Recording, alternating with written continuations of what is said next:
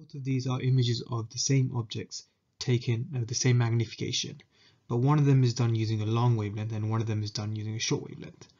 As you can see in the long wavelength one, the two objects appear as one, while in the short wavelength you can see them as two distinct objects. This is what resolution is. So using a short wavelength gives you higher resolution. You can see more detail.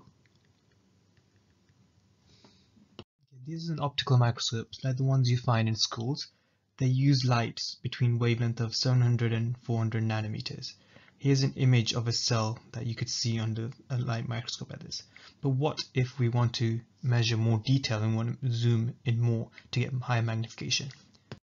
You can use electron microscope. For example, this one is a Transmission-Electron-Microscope, and you can see with this one you get much higher resolution and also more magnification. So why is this? Okay, so if we use electrons and accelerates electrons to a voltage of around maximum of around 100 kilovolts. So if you accelerate electrons to this velocity, its wavelength will be very, very, very small. So approximately 0.004 nanometers. Now this doesn't mean we can get a resolution that high. The actual resolution from this is up to 0.1 nanometers for various reasons we'll come on to later.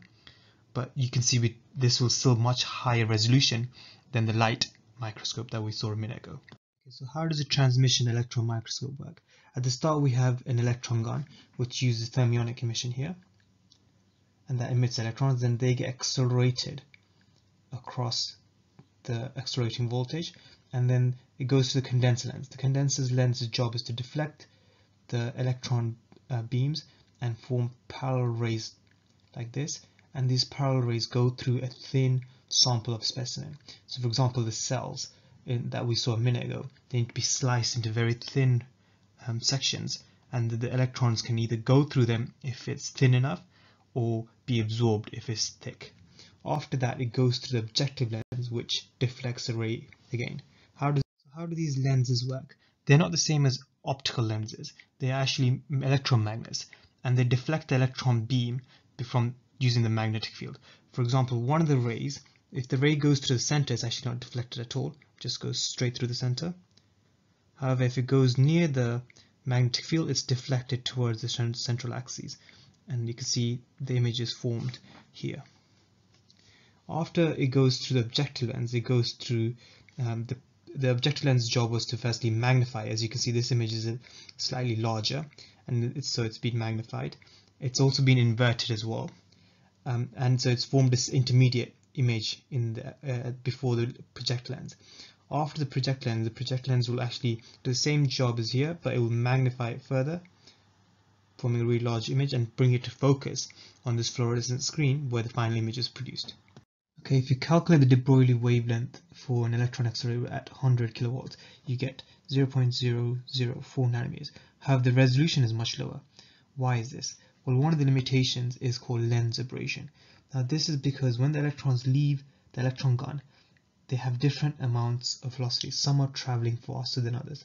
So this means that electrons leaving from the same point may not necessarily meet at the same point after they've gone through the lens, because the magnetic field will deflect them different amounts based on their speed. So you can see this, for example, here. So if they were all traveling the same speed, they should come to focus at the same point if they're leaving from the same point. However, if they had different amounts of velocities, the ones that are traveling faster will be deflected less, and the ones that are traveling slowly won't be deflected as much. So you can see there's like a blur here. The image isn't focused. So this reduced the resolution slightly. The second thing that reduced the resolution is the sample's thickness. When the electrons are directed towards the sample, they will go through the less dense part and they will be absorbed by the more dense parts here. But overall, their speed is still decreased, even the ones that go through. So when the speed is decreased, the wavelength is increased, and we know that's going to reduce the resolution. The reason for this is if the wavelength is longer, then the waves will get diffracted more, so meaning that it will be blurred.